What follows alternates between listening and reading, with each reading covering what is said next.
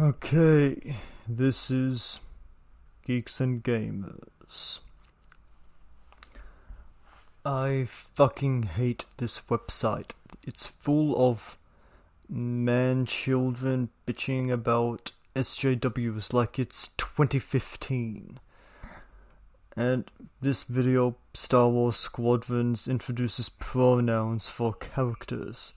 More SJW pandering. God, this is gonna be painful.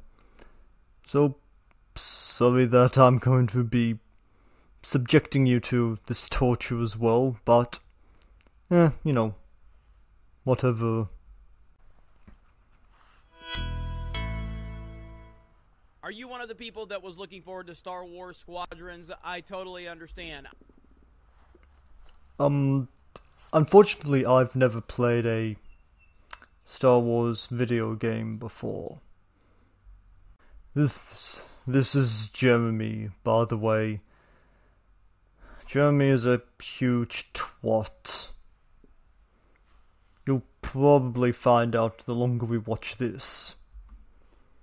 I know a lot of people that have been looking forward to Star Wars Squadrons. I'm not one of them, but I'm glad that there were people out there that was excited. And I feel like a lot of those people that were excited are going to be very disappointed by this news. But identity politics continues to find its way into a galaxy far, far away. This is Kathleen Kennedy's Star Wars. It doesn't matter if there are elements that you enjoy or that I enjoy, and there are small elements that I enjoyed. I really enjoyed the final 4 episodes of the Clone Wars Season 7. I thought it was fantastic. I enjoyed The Mandalorian Season 1 for the most part, and I'm looking forward to Season 2, but it still doesn't take away from the dark cloud of nonsense and identity politics that hangs over Lucasfilm. This is Star Wars moving forward. See what I mean? Identity politics. They always complain about the... Like, they all sound the fucking same. Like, Geeks and Gamers is no different from, like, every other anti-SJW nerd thing ever. They're the exact same as the quartering. I mean, oh man. Like, if this game was released 10 years ago, and they were making news that there was a gay person in this video game, he'd be complaining about that forced representation as well. I mean, this is headache-inducing. Now, in Star Wars Squadrons, it's been confirmed that one of the pilots has pronouns. Here's Mitch Dyer. So everyone has pronouns. I mean, most people tend to go by he, him, she, her, but yes, there are people that use they, them, they, them, there. I hate to burst your bubble, but non-binary people exist, and non-binary people are valid, and they use they, them pronouns.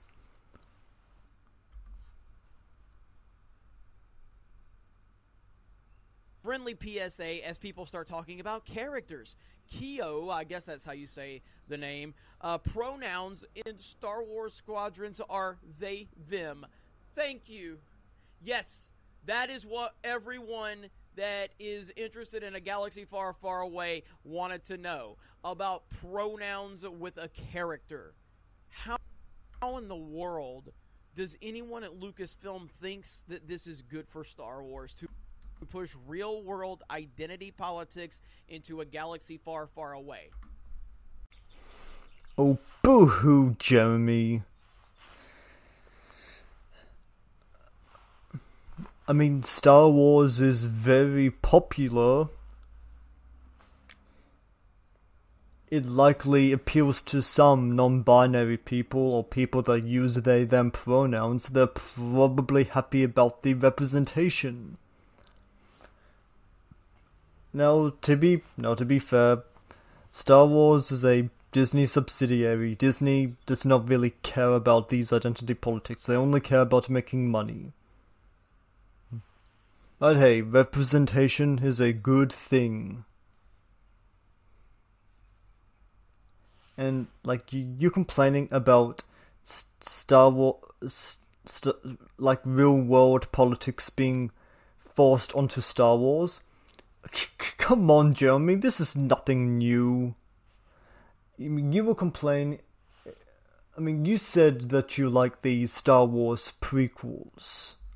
I haven't seen the prequels for a few years. I'm not sure how they hold up.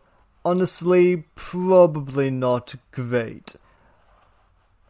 But people were complaining that Revenge of the Sith was an allegory for the Iraq War. Yeah, people have been complaining about politics in Star Wars for, like, ever since Star Wars started. George Lucas actually said that Revenge of the Sith was an allegory for the Vietnam War. I mean, visionary filmmakers tend to put their politics into their art. But I'm going a little far afield. Let's continue, because this is primarily meant to be about this video game. It doesn't matter. It doesn't matter how much there are elements of Star Wars that might seem okay and that you might enjoy. It has been ruined. It is no longer about Star Wars. It is about pushing agendas, pushing nonsense. Oh no, non-binary representation, or representation of people that use they them pronouns. The entire space opera has been ruined.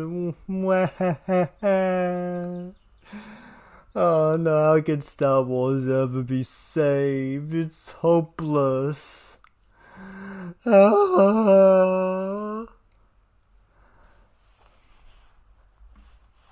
This is Kathleen Kennedy's Star Wars. This is the Force is female. And the people they have decided they wanted to pander to are the same people that helped Solo lose money. Solo lost money. The same people that saw the sequel trilogy go from $2 billion with The Force Awakens all the way to barely breaking $1 billion with The Rise of Skywalker.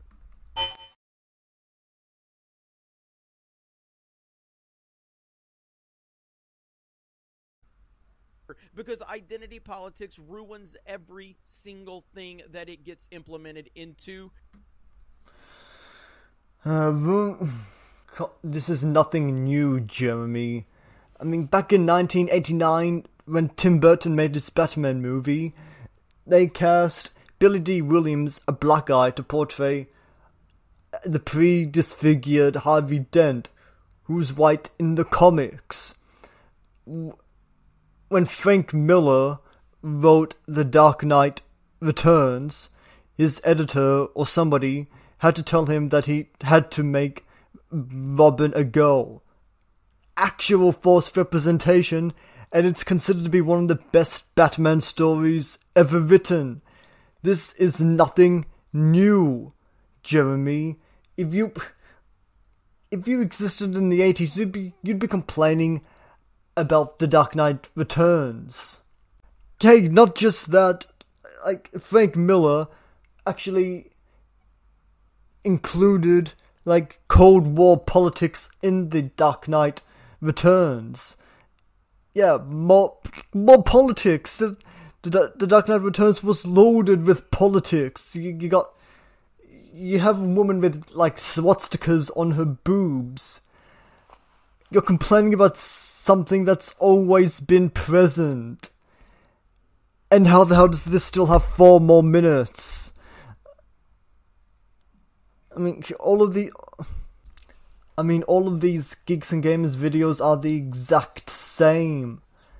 Not one of them is different. This is the latest example of that. Your Star Wars, the Star Wars you grew up with and loved and read about and watched videos and watched movies and speculated with your friends and played with the toys, it doesn't exist anymore. The Star Wars that I grew up with was the prequels, which, I don't know. I do remember not liking Attack of the Clones very much. if that Star Wars is gone, I don't know, maybe it's a good thing. It's all about pushing real-world politics. Kathleen Kennedy has said as much on camera. No matter how much we have talked about this woman and her maybe losing her job, it's clear Disney is scared to death to fire her. It's clear that they're never going to remove her because, of course, they can't. They've propped her up as this powerful woman, this, amazing woman, and they respect women and women voices and all of that. There's no way they can get rid of her until she's ready to go. And she knows that. And so she's staying, and she's going to continue to push stuff like this into this product. Star Wars does not matter anymore. Disney Star Wars is irrelevant. It doesn't exist. It is nothing more than a social justice propaganda machine. We have seen it time and time again, and this is just another example. Just a reminder, he's complaining about pronouns for a fictional character. You might enjoy the game. I'm not going to play the game. Others might, and that's fine. We're going to cover it here on the channel. I believe Mark the Cyborg is going to cover the game. And maybe the game is fun. Maybe the game is entertaining to you. I personally enjoyed Battlefront 2. I know a lot of people didn't like Battlefront 2. I enjoyed Battlefront 2 for what it was. But he says that Star Wars is dead, but he admits that there are things that he likes about it. He liked The Mandalorian. He liked this Battlefront video game. Okay, to be fair, he said that the Star Wars he grew up with is dead. Well, you know what? Like, your favorite franchise or whatever changes over time, Jeremy, when it swaps out artists, writers. I mean, The Simpsons from the 80s is pretty much dead now, and I'm not really saying that the whole Simpsons is dead and should be cancelled. Like the first, maybe even the first 3 seasons of The Simpsons are a fair bit different from like season 8 to 10 of The Simpsons.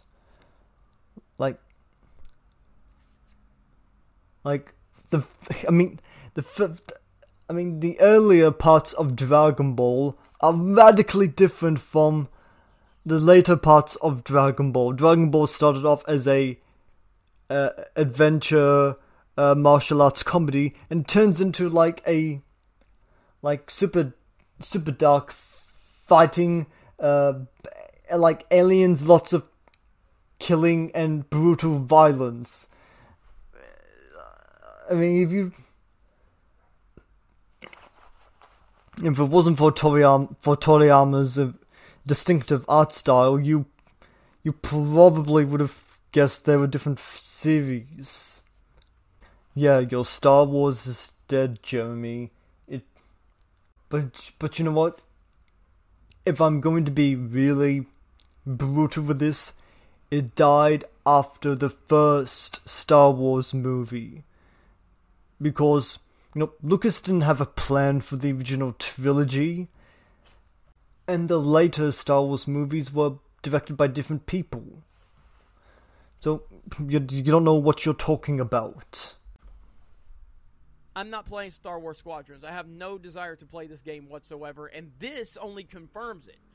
I mean, I was already out on this game before this announcement. Now that I hear that they're actually pushing identity politics into it, it just continues to show us exactly what I've been telling you for years. And it's why I don't talk about Star Wars that much anymore, because I am completely checked out. Like, I really am. The most connection I have to Star Wars right now is wearing this hat. And really, it's less about wearing a Star Wars hat and more so just wearing a comfortable hat.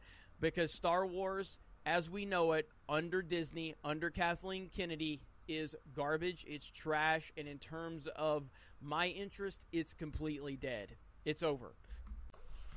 Pronouns.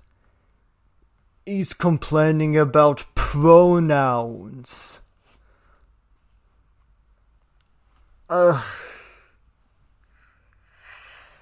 Don't you think you're overreacting just a little bit?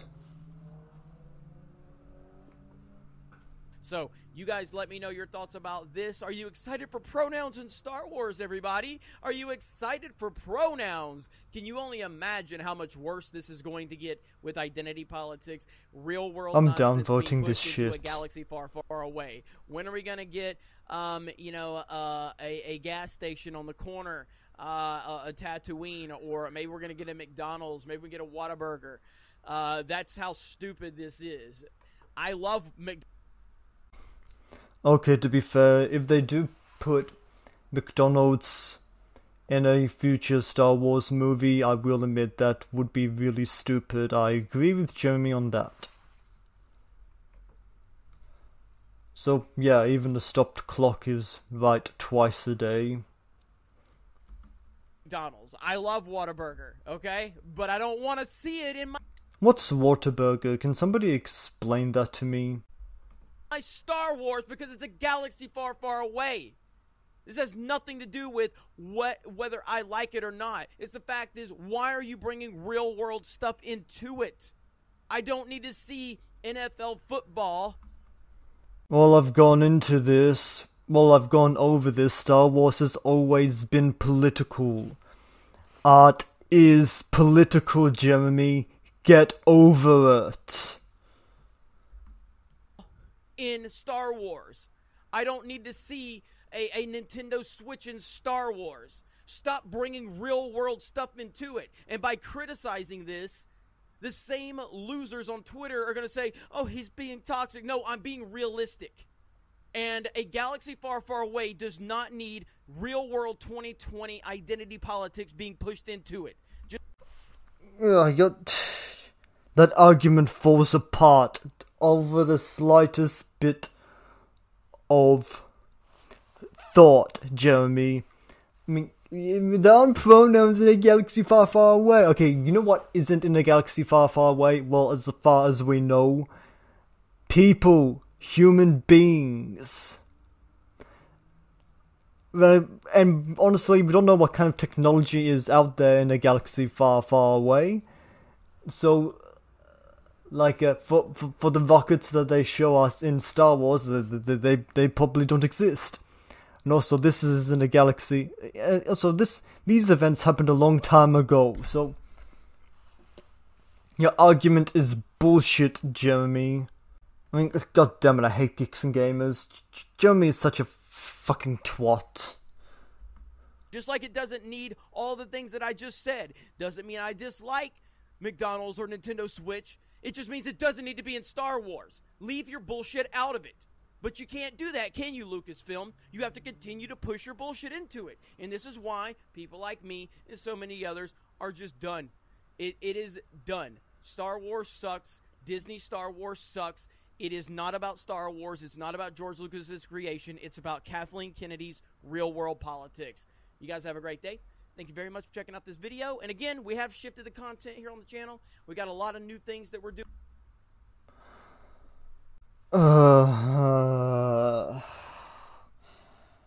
That was exhausting.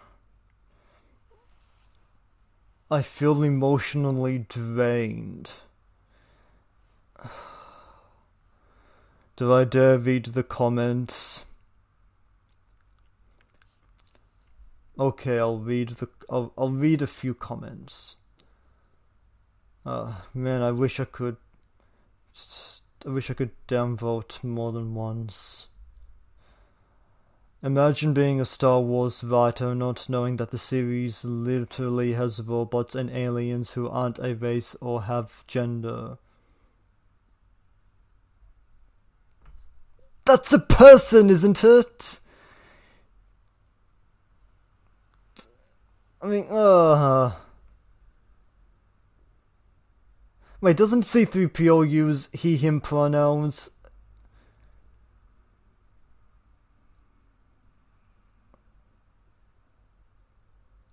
Wait a second, wait, wouldn't aliens have gender? I'm pretty sure aliens would have genders, because okay, unless maybe they're asexual, which I guess would be a sexuality. I guess agender is I guess they'd be agender as well. But yeah, aliens would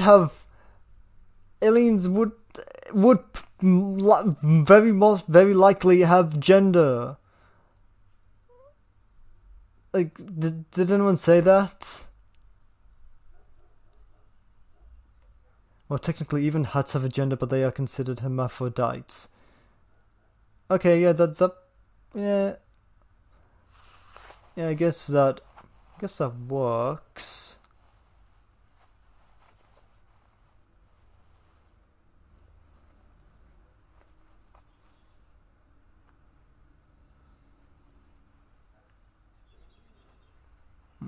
I don't know why you are all complaining about this man. I mean, we all accept that Palpatine identifies himself as the Senate. I stopped loving Star Wars 15 minutes into The Force Awakens. The Force Awakens was good. Fuck off. I'm so over Disney and Lucasfilm. I hate everything anymore. The world just sucks now. I hate everything anymore. That sounds like poor grammar. The SJWs have to ruin everything. Well, I remember when every YouTuber was like, Disney is firing Kathleen Kennedy, and then Disney was gonna erase the sequel trilogy and that they spent $1 billion creating. If someone is referred to as they, them, I'm forced to assume they have multiple personalities. There's no sign of intelligent life anywhere. I'm